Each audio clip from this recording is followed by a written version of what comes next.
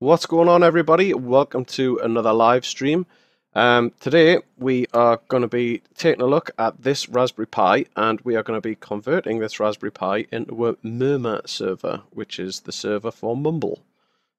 So we are going to be turning this Pi into a nice voice comms server. Shout outs to Mr. T-Ball, who was kind enough to give me this Raspberry Pi. This is a Model B, although this tutorial will work with any model Raspberry Pi. So, what you are going to need for this, if you want to try this at home, is you are going to need a Raspberry Pi. Like I say, this one's a Model B, although any will do.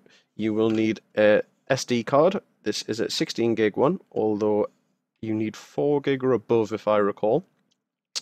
You are going to need some sort of media card reader. So this will allow you to put the SD card in and get the image onto the SD card. Now, I'm going to start this from scratch and assume that you've just bought a Pi and you just came home and took it out of the box and you've got a blank SD card, and we're going to do the whole thing from start to finish, and we're going to do a few extra things, such as giving the Pi a static IP address, setting it so it automatically launches Murmur on startup, and a couple of other little bits and bobs.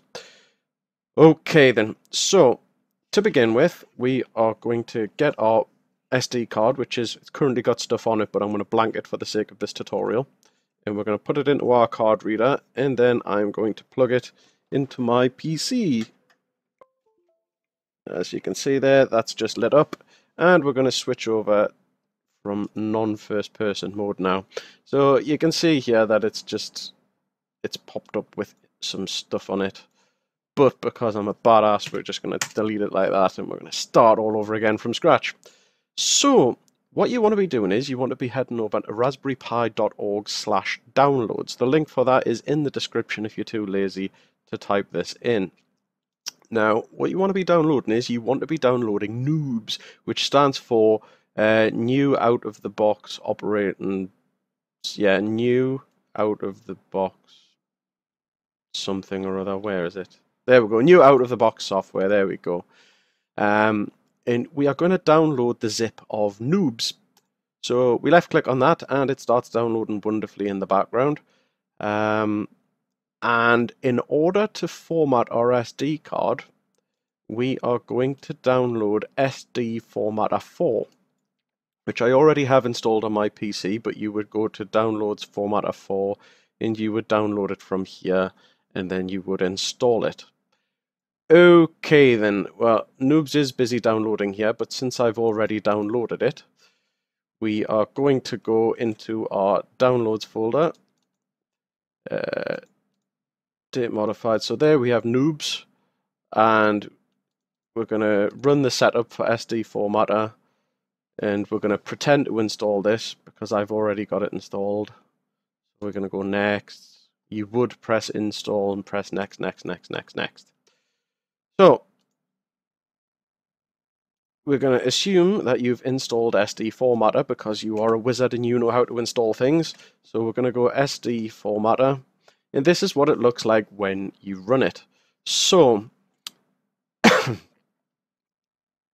what you should do is you should press Option, Quick Format, Adjust Size. Format size adjustment is on, because if you've noticed, that's a 16 gig card, but it's only detected it as being 780 meg. So volume label, we're going to call it SD format. Okay, do not remove. So it's formatting the drive, and it's went, oh, it's actually 16 gig. So that's wonderful. So we now have a formatted SD card. So now when we go back into here and we go onto G, which is my SD card, we can see it's now empty. And yeah, so now we have Noobs, which we just downloaded, which is a zip file. So we open this up and then we drag it all onto the SD card. So this takes a little while. Obviously, this varies depending on the size of your SD card. So this takes a few minutes. So what we will do is we will use the wonders of the internet to speed this process up. Now that the files are copied over, you probably will notice that there's an instructions readme here, but you don't really need to read it as I've already read it for you.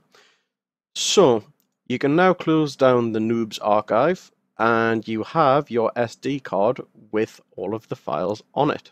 So switching back into first person mode, we can now take the SD card out and we can plug this into our Pi. So if we turn the Pi over, we can see that I'm putting it in the wrong way. So that goes in there nicely. And we can plug the rest of the stuff into the Pi. So for the purposes of this, I have a very budget tablet keyboard, which will go very nicely as a keyboard for typing things into the Pi.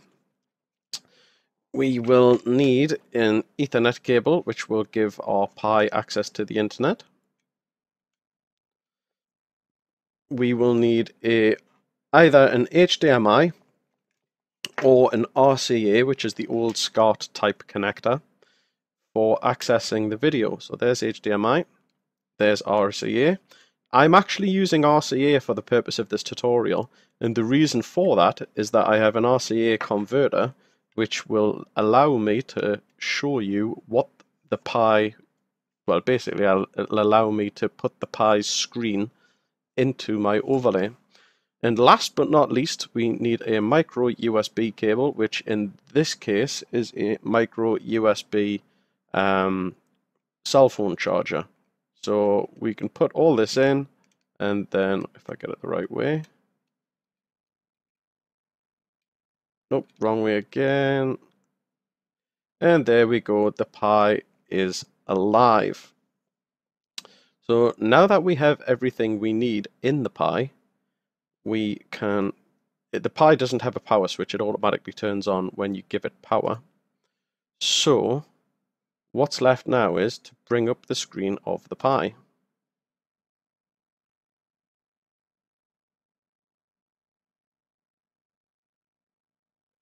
Now, when you first start the Pi, it'll try and work out which video output is the actual correct one.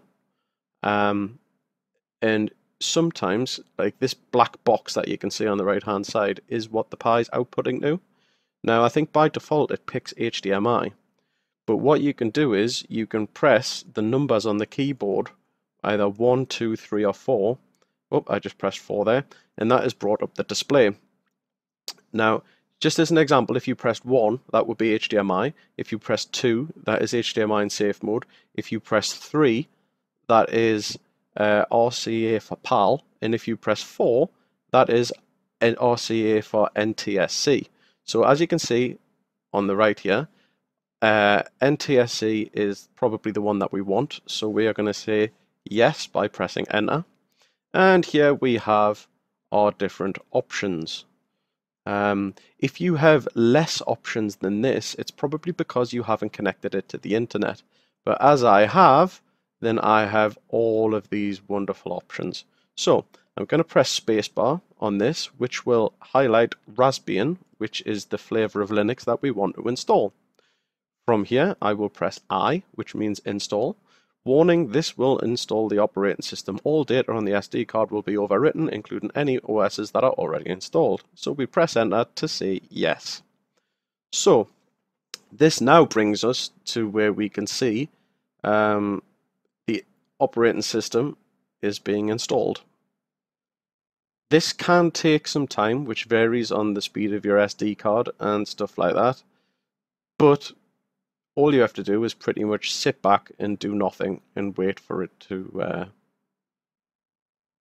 install, really. So I'd like to say in the meantime, if you like this video, if you learned something from this video, please like, comment and subscribe. Don't forget, if you know someone with a Raspberry Pi and you know someone who likes to host little servers and do cool things, by all means share this video with them. So once again, I am going to use the wonders of the internet in order to speed things up, and we'll come back to this once it's finished installing. Okay, so the operating system has now been installed successfully, as you can see. So we will press enter and then that will reboot the Pi. So as you can see now, the Pi will be loading the latest version of Raspbian, which we've just installed. It takes about a minute for it to boot up fully. Okay, so while this is busy loading up, I'll explain what we're about to do next. We are now about to install mumble-server, set mumble-server so that it automatically starts on boot, and we are going to assign a super user password, and we're also going to assign a password for the actual Pi itself. So let's do this in the right order.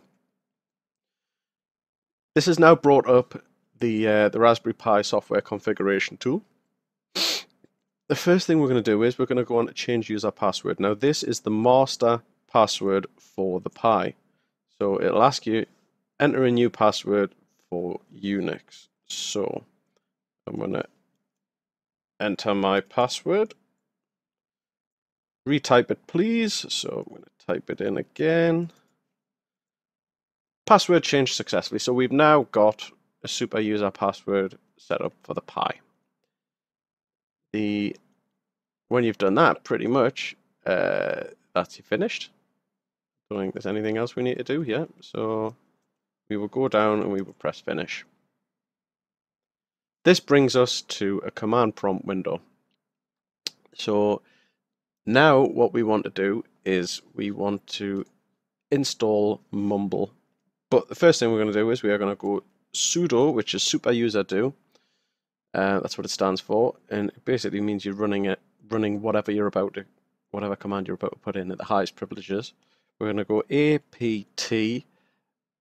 apt-get, and then we're going to go update, and then this is going to get all the latest updates for the Pi itself. So this should take about another minute. Just downloading all the latest packages, and it'll install them. So this will help ensure that our Pi is at the latest version that it can be. Takes a minute.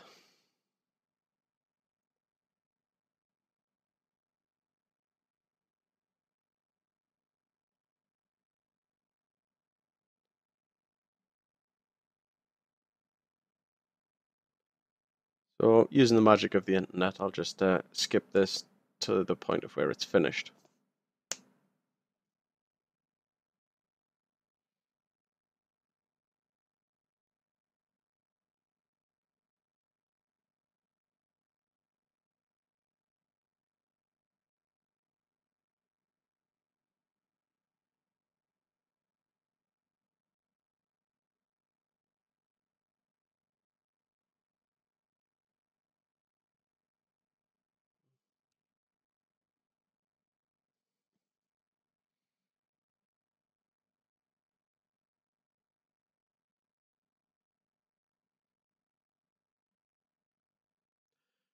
Okay, now that that's done, this brings us back to a command prompt window.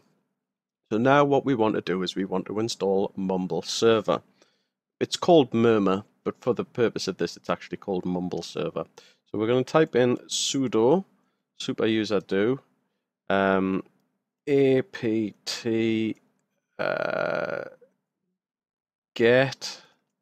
space, keyboard's got a sticky space bar, install mumble-server.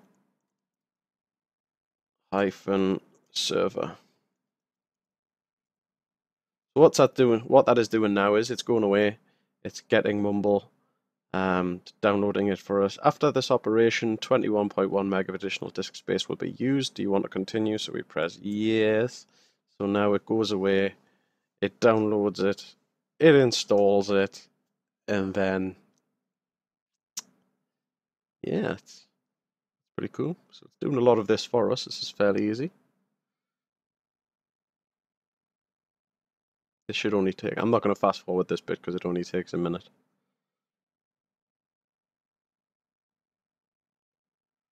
Might as well do another shout out for myself. Don't forget, if you like this video, please like, comment, and subscribe. If you've got any questions, Although I think I've been pretty thorough with this. You can't really go wrong as long as you follow my instructions to the letter. I will put all of the required commands in the description. So if you're going, why, I can't really see what he's typing in there, just look in the description. They're in there.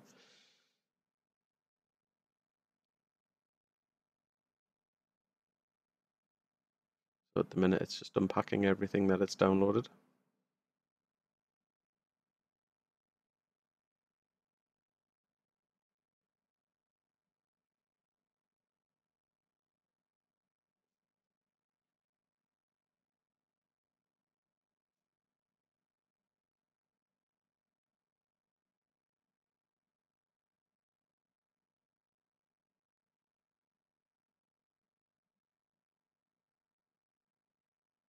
Now it's just setting it up. It's just doing the final part of it.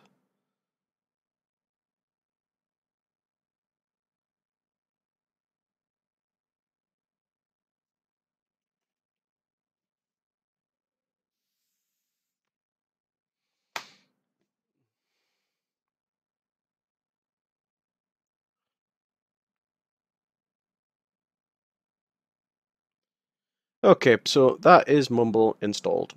Now what we need to do is we need to type in sudo space dpkg package, and then it's a hyphen reconfigure. Terrible typing on this keyboard, but reconfigure space mumble hyphen server, and then this will launch the configuration utility for Mumble, which is a fairly simple and straightforward utility. Okay, question number 1.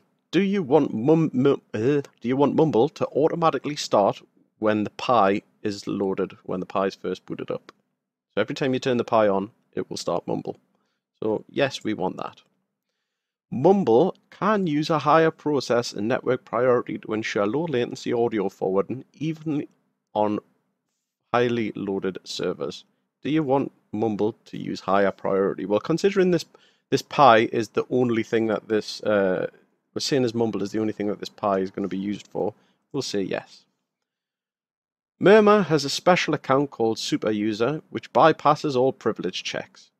If you set a password here, the password for Super User will be updated. If you leave this blank, the password will not be changed. So we are setting a special password here, which is kind of like the master account for Mumble. So let us type it in here. And OK. And there we go. So Super User is set up on Mumble now, and Mumble is actually live and running. So if we type in ifconfig, this will bring us up our IP information. Now we're looking here at inet address, inet address 4, which is on Ethernet 0. So we can see that it is 192.168.1.104. That's the IP address of this Pi. So what I should be able to do here is, I'm actually on Mumble at the minute. Sean's here as well. Hello, Sean. Hello. Hello.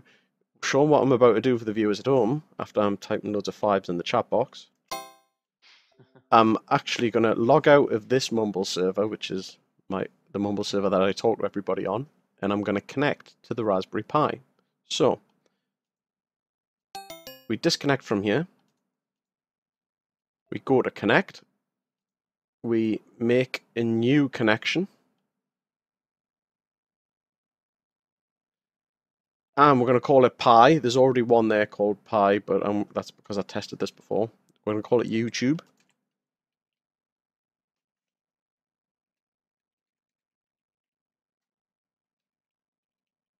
I'm going to call it YouTube Pi, as in like pie that you eat.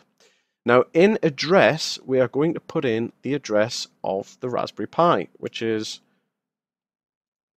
192.168.1.104. Now, if we connect as super user,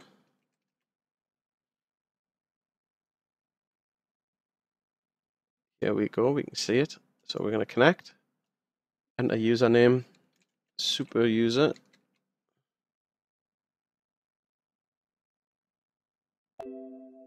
Warning, you don't have a certificate, that's okay. Aha! It said wrong password. So now we can put in our password from before. And we are now in the Pi server as a super user. And we can begin to do stuff like right click and add. And we can add channel called chat room 1. And then we can go into the chat room. And we are in Mumble now. What we can do is we can go to, not configure settings, but we can right click on the chat room, press edit, and we can give people abilities to do stuff. Well, basically, that's us into Mumble now. We can do whatever we like. So that is our Mumble server pretty much set up. We can do now, while we're logged in remotely as super user, we can do anything. We can add new users. We can add new channels. But that is proof that this Raspberry Pi is now up and running as a Raspberry Pi Mumble server. Okay, so let's just forget about the fact that it's up and running for the minute, and we're going to head back to the Pi. Now, we've set up our Pi. We've set up Mumble. We've tested it, and it works. And we've connected to Mumble from an external PC that's on the same network. So what we need to do now is we need to set the Pi so that it has a static IP address. Now the reason for this is because you're going to have to set a port forward, and you have to port forward the router's port, which you need to port forward port 64738, which is the default port for Mumble, so that when external PCs connect to your router, they are forwarded to the correct machine. Now, 1 second, I'm just going to log into my router.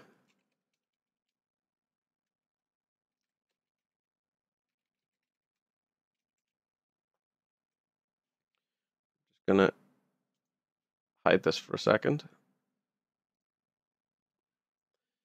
So this port here at the moment, this is the port for Mumble. On forwarding, you would add a new port forward, or in this case I've already made one. So I would click modify, and then if I change this to a 4, then it would mean that when people connect to Mumble, it will go to the Raspberry Pi instead. So the problem that we have is that at the minute the Pi is set to dynamically receive an IP address. So that means that sometimes if the router gives the Pi a different IP address, then this will be pointing to the wrong address, the port forwarding. So we need to ensure that the Pi is always on 104. So that if we change this to 104, that the Pi will never change IP address. So in order to do that, we need to make it static. So let me just bring up the Pi screen.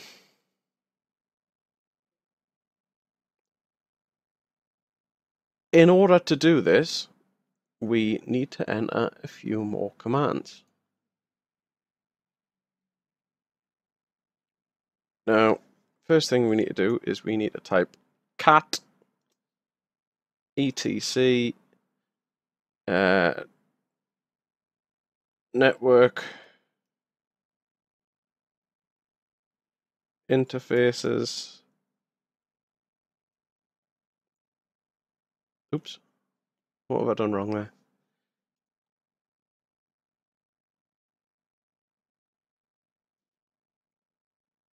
Cat etc network interfaces.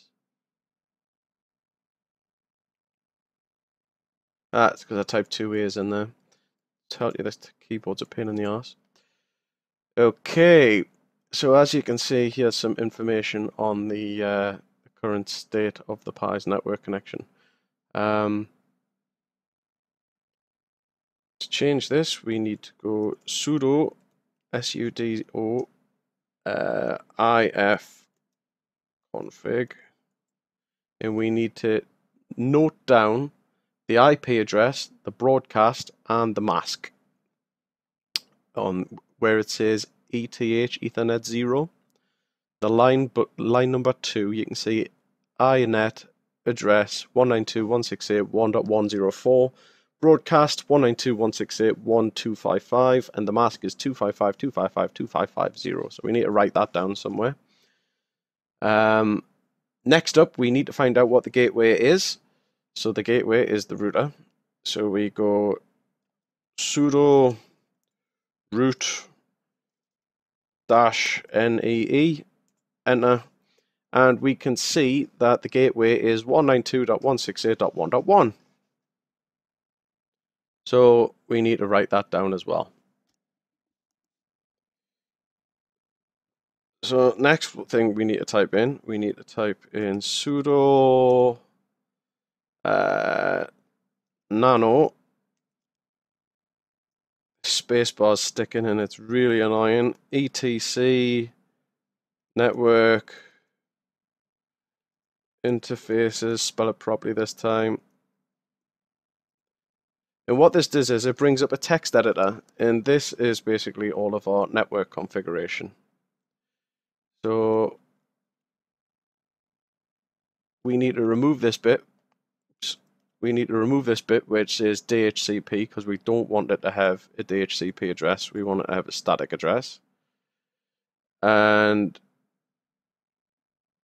we want to type in the following: iface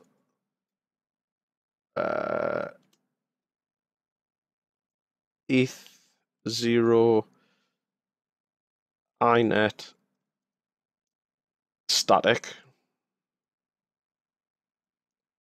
and then press enter, and then we want net mask, spacebar's fucking annoying, 255.255.255.0.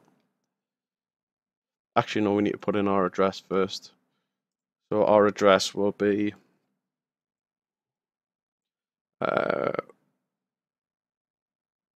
192.168.1.104. So 192.168.1.104 is going to be our permanent Pi's IP address. Okay. So the net mask is 255.255.255.0. The broadcast is going to be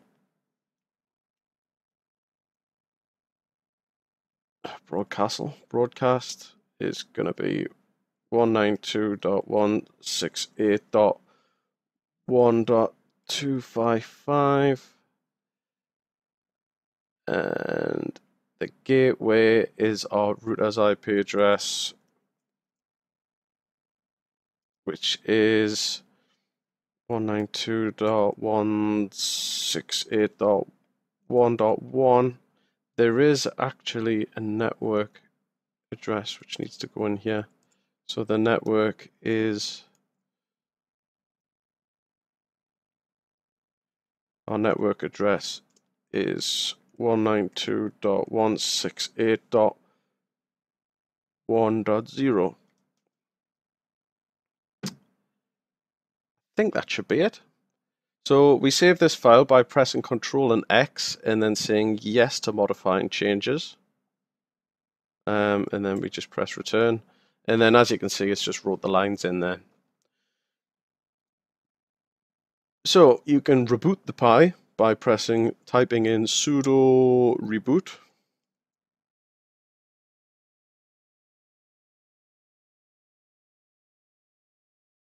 So the Pi is going to reboot now. And hopefully if all is good, when the Pi reboots, my PC should reconnect to it. So let's see what happens.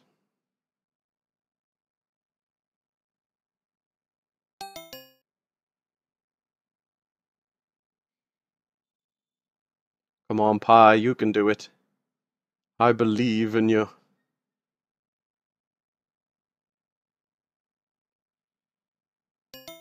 Alright, so as you can see, Mumble has restarted automatically, which is wonderful. We now need to log back into the Pi. Now, our username is Pi, and our password is whatever you set your password to earlier on in the video. When you set your Linux username up earlier on. So, if we type in ifconfig,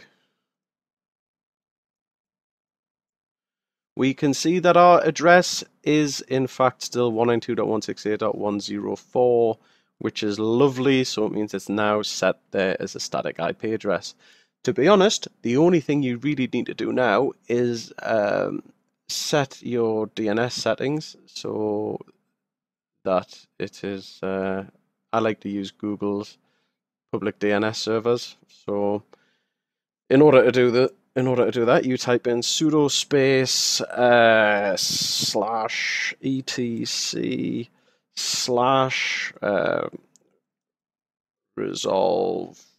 resolv.conf. Press return. Oh, what the hell? Sudo. Is that right? No, it's silly me. It's sudo nano because you want to edit it. Sudo nano conf. And then you can type in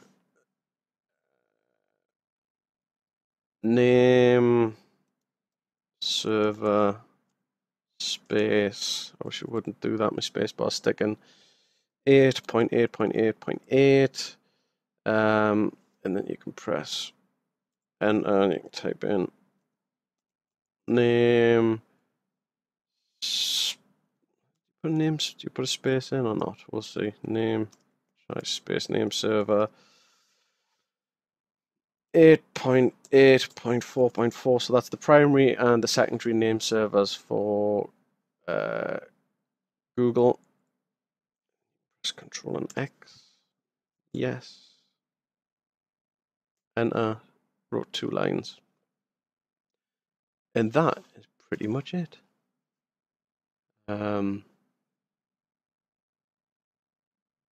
Yeah, I don't know that is that's all you need to do.